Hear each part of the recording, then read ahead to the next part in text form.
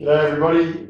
We just wanted to wish you a safe and fulfilling silly season. I'm looking forward to spending some time with my family and getting some jobs done around the house and eating lots of chocolate. Just wanting to wish everybody a really Merry Christmas and a happy festive season.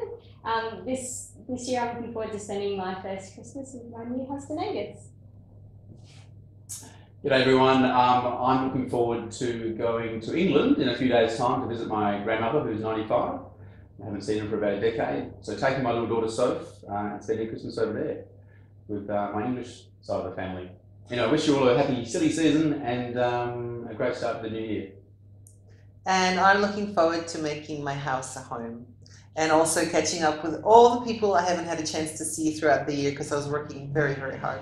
So to you all, may you spend your holiday season with your loved ones and have a great time. Happy holidays. See you in 2019.